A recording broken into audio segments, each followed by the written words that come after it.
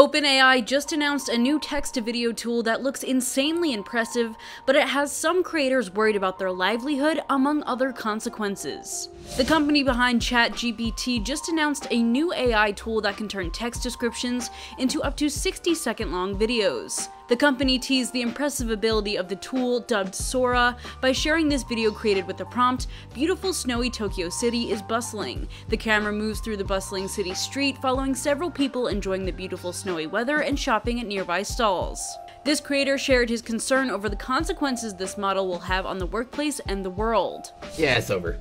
It's over, dude. Whatever sort of reluctance you might have to trying to use AI in your job, or the reluctance you might have to seeing AI generated content, it's over.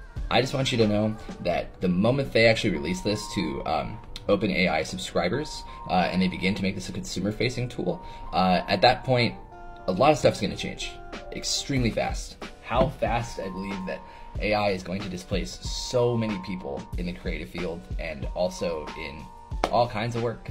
Many are also worried that Sora will make it easier to create deepfakes, a growing concern following the deepfakes of Taylor Swift that recently went viral and the upcoming presidential election.